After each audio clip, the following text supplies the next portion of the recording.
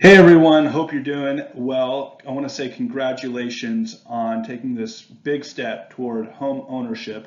It is really a big deal, and you are to be uh, commended for learning about the process because, as you've probably have learned by now, there's a lot of different moving parts to it. My name is Mickey Dollins. I am an independent insurance agent. I have an office near the state capitol, and I represent a lot of different insurance companies. And by represent, I mean I work through them for my clients. I'm a broker, so I feel like I add value in terms of choice and options for clients. But in today's presentation, I'm going to explain the more minute details when it comes to homeowners insurance that I think everyone should know. We will get started, and if you're watching this, it's a recorded video, and but I am accessible. You can contact me on the information provided in the chat box. You can shoot me an email. You can Google Mickey Dollins Insurance, and my phone number and address will show up. If you have any insurance questions going forward, please don't hesitate to reach out. I'd be more than happy to help you. So there are different types of homeowners insurance, or there's just different types of insurance in general. So there's flood, a special hazard. We'll talk about that. There's mortgage life insurance, but today, for today's presentation, we're going to discuss hazard or homeowners insurance. When you hear those two terms, it's the same thing. Home insurance, hazard, that's what you need in order to close on a loan. That's what the lending institution is going to require. If you're buying your home cash, you're not required to have homeowners insurance, but you'd be very smart to do so.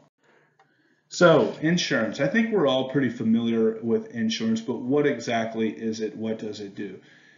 With our car insurance, we use it to protect ourselves and the people who are driving, and our personal property, things in the vehicle itself.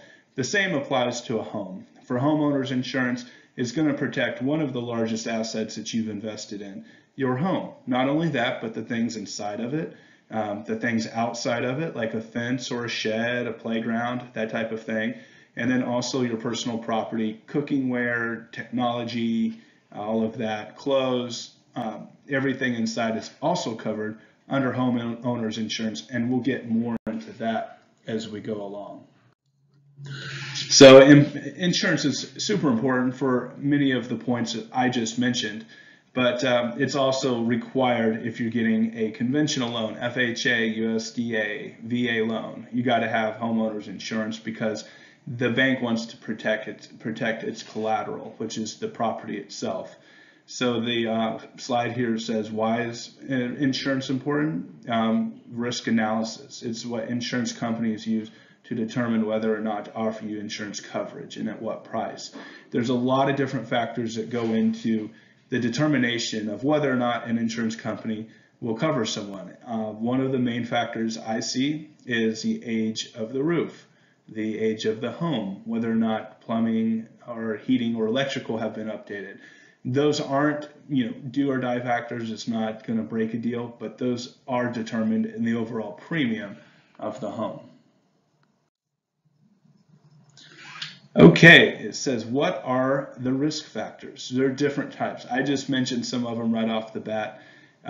Personal property, electronics, furniture, cooking utensils, credit rating. Sometimes when an insurance company will look at the risk factors, they'll use your social, but it's not going to negatively affect your credit score. It's a soft hit, so that means it's not going to affect it. If any insurance agent asks you for that, they're just wanting to get a better assessment, and sometimes that can save you money. Pools are a really big one, even hot tubs, which aren't listed on here. Whether or not it has a fence or a gate around the pool, what kind of dogs you have. Pets is a big one. If you have exotic animals at your house, they're going to find out and they're going to want to up your insurance coverage. Even certain types of breeds of dogs will cost more, determined based on what kind of breed that is. Obviously, square footage is going to make a big difference. The larger the home, the more square feet there are to cover, and that's going to be a higher premium.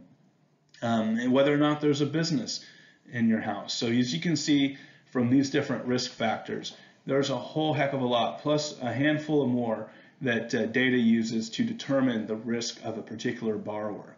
Now, what I like to do is when I take this information in a discovery call, I'll oftentimes run the quote through one of the spouses if they're married, and then I'll flip the primary insured to the other spouse. And sometimes it can be quite a significant savings determined based off of who's going to be the primary insured. But again, a lot of different factors go into that, and the factors vary from insurance company to insurance company. Why do you need homeowners insurance? Your home, like I said, is one of the largest investments that you're going to make. You want to make sure it's protected. You also want to make sure that you have homeowners insurance because a lending institution is going to require it. And I think I've hit on that a couple of times now, but just to preface all of the presentation, that's why homeowners insurance is so important, because it is such a valuable asset. What does a basic home insurance cover? So when going into home insurance policies, I would recommend you get what is called an HO3 policy, a homeowners 3 policy. It's the most comprehensive open peril policy. It's going to cover the most perils, and we'll get to perils / hazards in just a little bit. But for right now, typically, if you were to get a quote, it would say coverage A, coverage B, and so on. And we're going to go line by line and talk about what each of those coverages entails. So coverage A is dwelling, coverage that protects the structure of the home. That's the roof, the walls, the frame. Basically, if you could take everything out of the house, you take the roof off, you shake everything out, you take everything out, everything that falls out would be your personal property, and then the home itself is the dwelling. Now, oftentimes the dwelling is going to come in, the replacement cost for the home, the dwelling, is going to come in at a higher amount than the market price of the home. That's because if there was a total loss, then the insurance company would pay for brand new materials, brand new labor, and they would also pay to remove all of that existing debris to rebuild the new home. So with inflation, the replacement cost is going to typically be higher. For example, someone buys a home for $250,000. I present them a quote that says $320,000 in replacement cost. And they'll be like, whoa, well, this is way over the amount that we're paying. And I'll say, yes, but your home was built in 2002, 20 years ago. So that has depreciation factored into the market value. To build a brand new home would be the replacement cost. And once they understand that, then we're on the same page. Okay, and then going down to coverage B is other structures. Other structures are sheds, fences, even the driveway and little walkway that leads up to the patio. It could be playground, things outside of the home. The definition here says coverage for sheds, detached garages, carports would be one of them, and other structures not connected to the main dwelling itself. Now that's typically a percentage of what that coverage A would be. Sometimes it's 25%, it could be 50%. It really just determines, it's based off of what kind of other structures you have. You may not have a shed, you may not have another building, in which case it can be a little bit lower. It's good to work with an insurance agent because if you do build a house, if you do build a structure like a shed or a playground, you can always call your insurance agent and say, hey, I need to get a little additional coverage here if you think you need it. The next coverage is coverage C. It's personal property. Earlier I alluded to an illustration where you take the roof off and shake everything out, and everything that falls out is your personal property. That's the clothing, furniture, appliances, computers. Now the good thing about homeowners insurance is that it actually follows your property outside of the home. Let's say you have a laptop, you take it in your car and it gets stolen. You can file an insurance claim. It would be under all other perils, usually about $1,000 for the deductible, and then they would pay the rest of that up to about $2,500. Now if you had, for example, in this case I'm just using an article of personal property as a computer. If you had a computer that was worth more than $2,500, you could put an endorsement on that particular item, in which case your homeowner's insurance would cover the full cost. But we'll get to endorsements in just a little bit. Coverage D is loss of use. This is, for example, if someone were unfortunate to have to leave their home because of a covered peril caused the home to be uninhabitable, and they needed to go to an apartment or a hotel. Well, while the repairs were being made, the insurance company will pay for you and your whoever dependents, whoever lives with you, or just maybe you, to stay in a apartment, or if it's a really long-term repair, they'll pay for you to stay in a rental home. And so that's really important. And then once the repairs are moved in and the house is deemed safe again and usable, you can move it back into your home. But this is just basically coverage to get you by while repairs are being made and it's unsafe to live in the dwelling itself. And then the next one is personal liability. This is usually anywhere from 200, 300, 500,000. I would recommend doing 500,000 on this because in today's sue happy world, people are suing everyone for anything. And it's better to have that $500,000 in personal liability. And you'd be like, wow, that sounds like a lot of money. Well, when you add up court costs, lawyer fees, and everything else that goes with the judicial system and how much that can cost, it really adds up.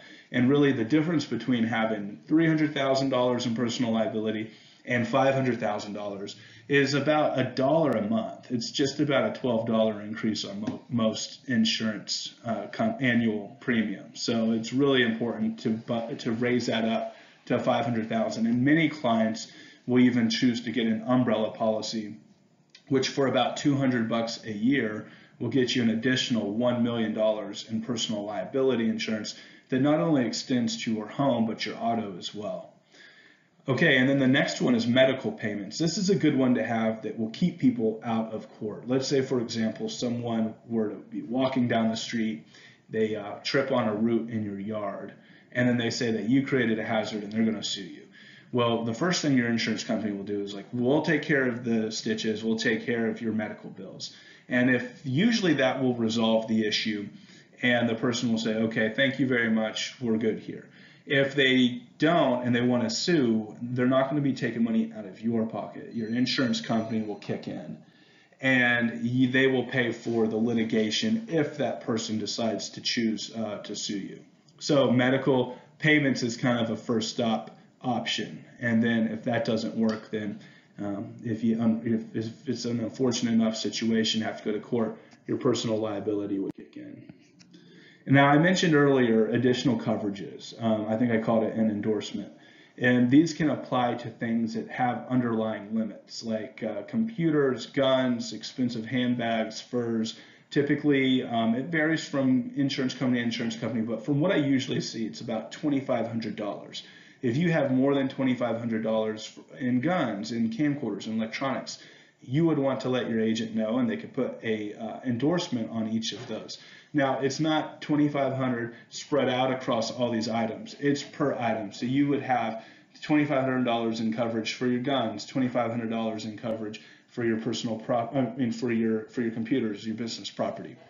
But when I say $2,500, keep in mind that's just an example. Each insurance company is a little bit different. I've seen some cover up to $1,800, some cover up to $3,500. You just want to be sure that you're clear on what the underlying limits are for additional coverage items like the ones listed here. And then earlier I mentioned a hazard and a peril. That's what you are covered under with an HO3 policy, an open peril policy. That means you're covered for the most comprehensive perils available. Now, there's a handful of things that you are not covered for under even the best homeowners policy, and we'll get to that in the next slide. But for right now, some of the most common perils are dog bites, fire, lightning, windstorm. And here in Oklahoma means the same thing as tornado. Hail is very popular. Some of the ones that maybe aren't, but you're still covered under explosions and riot and civil commotion, impact from aircraft, right? And smoke, vandalism, malicious mischief. And then it goes on and on. Theft, falling objects, weight of ice and snow. A lot of people had damages from that a couple years ago. Accidental overflow of water from plumbing. If you have a kid like me who likes to put Hot Wheels in the toilet, he's a little bit older now. My son's about to turn 4, and I've got a daughter who's 3, about to turn 3. She's 2.5. If they ever put like a Hot Wheel down the toilet and cause a backup, your insurance will cover that as long as you have that overflow water backup coverage, which is very worth it and it's very reasonably priced. Now I want to talk about that last bullet point down there. Accidental electrical damage to appliances.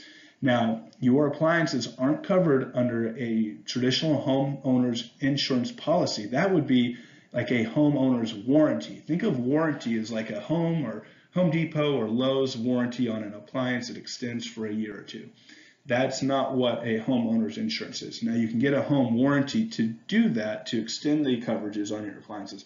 But homeowners insurance will not protect against anything that has just, run out of steam, like a broken motor, unless it was caused by one of these perils. For example, if your refrigerator stopped working because lightning struck your home and caused a power surge and caused it to go out, that would be covered.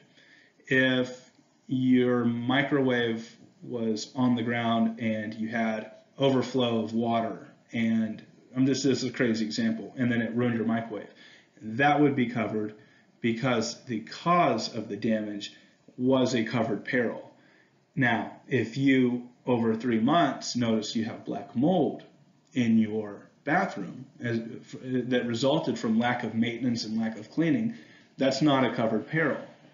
If there was a leaky pipe in your behind your wall that was caused from a specific date, like a frozen, maybe it was frozen and busted, and you could show without a doubt it was caused by that event, that would be covered. You just have to trace it back to a singular event that is a covered peril that caused the damage, and you'll be good. What is not covered by standard homeowners insurance? Flood. Flood is different from water overflow. We're talking natural flood from the weather, from the clouds. That is available, but that is in a separate policy.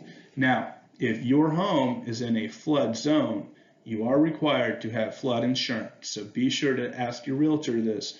Be sure to ask your loan officer, your insurance agent, hey, am I in a flood zone? Keep in mind, technically, everywhere is a flood zone. The only people who aren't required to have an additional flood insurance policy or a flood insurance policy are those people in a low-risk flood zone, which is indicated by the letter X. If you're in a letter AE, A, those are all flood zones. You have to have flood insurance. You are not covered under earthquake. That there is coverage for earthquake. It's pretty rare. The tricky thing about earthquake insurance is you have to prove that the crack in your foundation or your wall was caused by an earthquake. And that would be incumbent upon you to basically show the date that the crack happened, and the deductibles are super high on that. So I haven't sold much earthquake insurance at all because it is so strenuous to be able to prove, one, the earthquake caused the damage, and then two, the deductibles are just high across the stand. It's just standard across the board, high deductibles. Acts of war, nuclear detonation, damage resulting from lack of maintenance. I mentioned earlier, not taking care of your stuff is not a covered peril. And then home insurance is not a home warranty. That's to reiterate that there's a difference. The home warranty is like the Home Depot, the Lowe's warranty on appliances from malfunction. Home insurance will protect your home and appliances from things such as a covered peril, such as a lightning strike or smoke damage, that type of thing. Deductibles. All right, so deductibles are what you have to pay out of pocket when you make a claim. Let's say you get hit by hail and you've got a 1% deductible on your dwelling that's covered at $100,000. That means you'd be paying $1,000 out of pocket, and then the insurance company would pay for the rest. A typical deductible for wind and hail, tornado and hail, is typically 1% or 2%. And you may be like, a percent of what? That coverage A. Go back to coverage A, $100,000 in coverage for your dwelling. That's very low. I'm just using that for an easy example. 1% of 100,000 is $1,000. That's what you'd be paying out of pocket to get say a $15,000 to $20,000 roof replaced. Now you may say, hey, I don't have $1,000 out of pocket. How am I going to do that? Well, a lot of insurance companies will say, okay, the cost to fix this roof is $15,000. You've got $1,000 deductible. Here's a check for $14,000. that's when you can go out and sometimes you can pick your own roofer and they may do the whole roof for 13 grand, okay? And so you can work there. So that's nice when they just take your deductible out of the settlement check, okay? 1%, 2%, 3%. If you have debt to income issues, which your loan officer will probably tell you if you do, you may have to go up to 3%, but just keep in mind that the higher percentage, the higher deductibles you have, the lower premium you'll have. But if you need it, it's going to be very expensive out of pocket. You may end up having to pay out of pocket if your deductibles are too high. So, but then on the flip side, the lower the deductibles, usually the higher insurance premiums. You have to find that kind of like sweet spot, which is usually 1% to 2% on wind and hail. And now all other perils, all these other perils that I mentioned earlier, those are going to be the all other perils. Anything that's not wind and hail is typically going to be $1,000 deductible. Now, when you have the opportunity to choose actual cash value or replacement cost value, it is best to go with replacement cost value. And here's why. Actual cash value will cover your personal property and your roof with depreciation added in. So what is depreciation? It factors in the age of the item, the market value, the condition of the property at the time of loss. Now, why would anyone choose that? Because having an actual cash value, choosing that ACV is going to be a cheaper policy, but when you need it, it's going to cost you more in the long run. So, for example, let's say you've got you have a dining room table, and you paid $10,000. Let's say you paid $1,000 for it 5 years ago, and it gets ruined in let's say in a tornado, and you say, hey, this $5,000 table, I need to be reimbursed for it. And they'll say, well, yeah, that cost $5,000 back then. Since then, you've eaten on the table every night. It's been, drawn on by the kids. It's worth $1,000 now, and they give you $1,000. Okay. You'd be like, wow, I'm out $4,000. Well, they factored in depreciation in that. So on the flip side, if you have replacement cost value, they'll say, yeah, you paid $5,000 for that table 5 years ago, or $1,000 for that table 5 years ago. Nowadays, through like going on like Wayfair or wherever you bought it and get that same or as close to the same table as possible, it's likely the price has gone up. If you have replacement cost coverage, they're going to pay for that full replacement cost, that full value. So you're going to get a brand new table and not have to pay anything and not have to factor in any depreciation.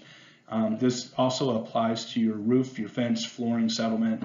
And by settlement, I mean like the type of flooring you have. So the value proposition of decision making. You've got a lot of different factors here. Do you want someone who's local, someone who is accessible via text? Maybe you like to just do it all yourself online, and that's totally an option.